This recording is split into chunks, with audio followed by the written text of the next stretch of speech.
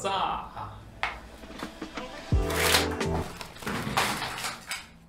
Hey there, my gorgeous friends on the internet. How you guys doing today?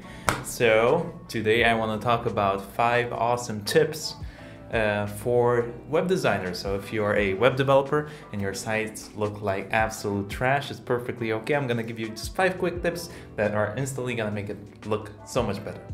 Okay, other than that, I have back support. I'm still struggling, but I thought that I'm not gonna make a video until I feel better, because sitting so much in the chair, it just completely destroys me. But I do want to make a video because it's been so long since I made one.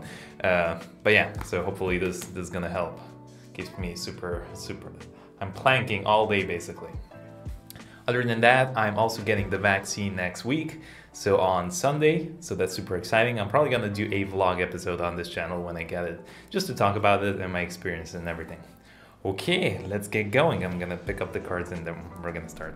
Tiperino number 1 is gonna be to avoid colored backgrounds. It's that simple. It's not that necessarily that it's bad, but it's just very hard to pull off. So unless you have experience in design and you know kind of what goes together with what, it's better to just avoid it and go black and white. And most websites and big applications do use black and white just so they can implement a dark mode. And it's, again, just way easier to handle. So let me show you this example right here, all right? We have this website here where it has this greenish tint or something to it, but it adds absolutely nothing to it. It's kind of bland. It looks very amateurish. Here's another one that's extremely saturated with purples, reds, and blue and whatever. Right? So again, it doesn't really add anything. It makes it look a bit cheapish. And if you add buttons or something like that, as you can see, it's very hard to make them pop out just because this color is so strong. And again, color grabs your attention a lot. So just avoid it. Okay? Now, it doesn't, like, you can still add color. Let me just show you this example here, right? It's black and white mostly, but it has splashes of color, which kind of puts your attention on it. All right, so this pops out extremely a lot. And you also have a bit of shape here, which just makes it look kind of cool and organic. But it's mostly black and white. And as you can see, we add the color to the things that we want to highlight. So this button pops out here, this image pops out here. So when you have a colored background, it's very hard to make images pop out as well. All right, so there we go. Look at that. It looks just so much cleaner, so much more professional. And again, adding a dark mode to this is going to be super simple. Okay, so there's one. I also have another one right here. Again, similar story. Now here it actually uses a full page that's colorful, but again, it's mostly images and it still kind of transitions back to this normal black and white style. Just like that. All right, so just avoid avoid adding random background colors and stick to black and white. Now again, this can be pulled off if you're very good. And here's an example. Look at this website. This website is going to use a lot of background colors, but it has extremely good eye for design. The aesthetics are superb.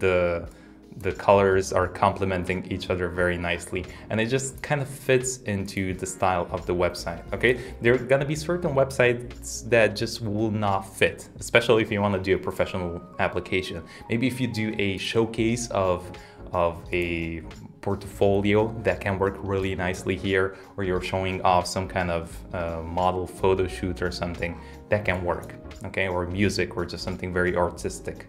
But for a professional application, you probably are gonna avoid colored backgrounds. Tip number 2 is gonna be consistency between fonts, text, and spacing and size. I cannot believe how many times I see this, but people do not keep the amount of space and size of specific fonts consistent. All right, so a tip in here is gonna be that avoid using tons of fonts. Just stick to one. Especially in the beginning, it's gonna do just fine. You don't want to mix up 10,000 different fonts, because again, a different font is gonna invoke another type of emotion, or it's gonna pop out more than your regular font. So if you have 10,000 ones mixed up, kind of the same thing as with color, it's just gonna confuse people when you have 10,000 colors. Rather have black and white and just one color to make something stick out, right? So just stick to one font and you're gonna be just fine. When it comes to sizing and when it comes to font size, just make sure you're consistent, that's all. pick out your H1s, H2s, H3s, your paragraphs and everything, and just add a size to them from the beginning. Now, you don't have to use a system or anything, okay? You don't have to be like, oh, I'm only gonna increment by 8. You can get creative with it. It's completely fine. Just make sure you stick to it. Don't have H3s on your page that are 34 pixels and then have H3s on a different page that are 40 pixels, okay? So make sure it's consistent, and also make sure the spacing is consistent between them. So if you add a padding to a H3, make sure that the padding is the same across your whole page. It's just gonna make it look that much professional. Okay, here's an example right here where we have some kind of paragraph. Okay, so we have this highlighted here in bold and we have some paragraph, and then we go to the next page and we have the paragraph is all of a sudden smaller. All right, so things like this is what we want to avoid. Same with this H3 or whatever this is. It's just a bit different in the size and also the spacing here between the texts. All right, so here it is consistent, but if we go to another page, see here it's a bit less spaced than here. All right, so it just makes it look a bit weird. It's just not as nice. Let's see here as well. Okay, we have this H2 or H3, and if we go down here, so as you can see, the spacing here is a bit less than here, which makes it look, again, kind of super strange. So we want to make sure that we are consistent. Also here, right, even the line height between the paragraphs, we want to make sure they're consistent. So the spacing between each line of text. All right, so that and here, all right, we want to make sure it's the same. So here's a website like Google, they're gonna do it just perfectly here. All right, so everything is kind of spaced out the same way, this H2 and the paragraph. So if we keep going, as you can see, it's completely identical, and it just makes it look much better. Okay, so plan it out beforehand. Write down all your H1s, H2s, H3s, the size of them, and just keep using them that way rather than just coding something out and adding the font size after. Tip number 3 is superbly important, but I see a lot of people just don't do it, which are images on your website. It's super hard to find the images that are just go together superbly well.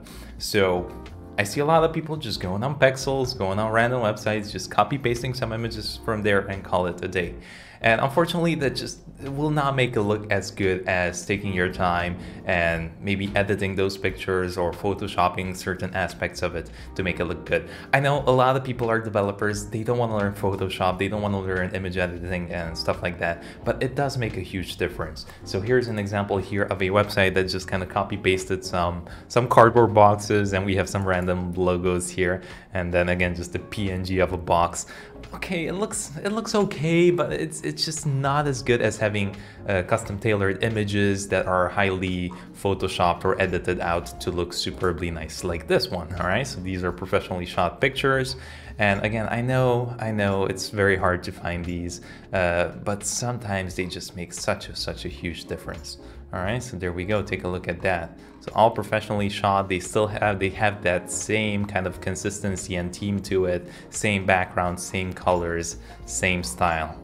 As you can see, it just makes it look 100 times better. Okay, so I know a lot of people cannot afford finding these, but if you're working for a company or something, well, you're probably gonna get these images automatically. But if you find and struggle hard enough on the internet, you can find things that kind of look the same, or you can cut out the models from the background or maybe a product that you find and kind of fake the background to make it look similar. Okay, so you can find multiple images that might not necessarily go well together and edit them to make them go together. Let me give you the next tip right now. Okay, so this one's gonna be about mobile version.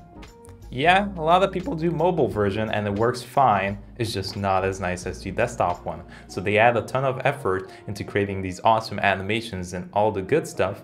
And when you view the mobile version, it's just a super simple basic website. Now, that's fine, but it's kind of a waste of time adding that much effort into something and then knowing that about 70% of people are gonna view it on their mobile phone, right? So I guess my advice here would be is that you should definitely focus more on adding adding more effort into the mobile version rather than the desktop one, even if that's gonna look fine. So here's this one, right? It's cool. I love it. It's super nice. We have animations, we have these images popping up, but when we view the mobile version, it's just some basic text right here, right? So again, the example here with this website, which is super cool, we have super nice animations and everything. Everything. Yes? Okay, the website got fucked up. Hold on, okay, never mind. Yeah, so it's super awesome animations, transitions, but when we view the mobile version right here, hey, we still have everything kind of the same. So they maintained it, they made it super nice, they added a lot of focus on it, and as you can see, this is how it should be. So if you add that much effort into making this cool like that, make sure it's the same for your mobile version.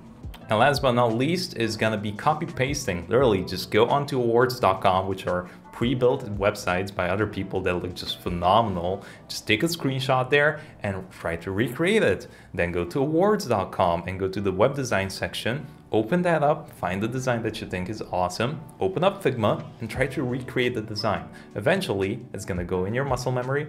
And yeah, a lot of people say, some people don't have good eye for design. Well, that's bullshit, okay? You can learn that. It's super easy. You just have to practice it and do it a lot. And just copying good designs, you're automatically gonna develop a system in your mind and you're gonna see what colors go together and what looks nice and what doesn't look nice. All right, so don't be afraid to do that. Please do that. If I don't have my early designs, unfortunately, because I deleted them, but personally, I'm gonna tell you they looked horrendous and probably worse than anything that you can imagine, okay? So it can be learned, don't stress about it. All right, that's gonna be it for me. Thank you so much for watching. Hope you enjoyed this video. And check out my courses down below if you're interested in learning more about programming. I have courses on JavaScript, HTML, CSS, React, all the good stuff. Check out the link down below. Support the channel, boys and girls. And yeah, let me do a final magic trick before I go. I'm gonna make an elephant appear. Here are the ears, and now the trumpet.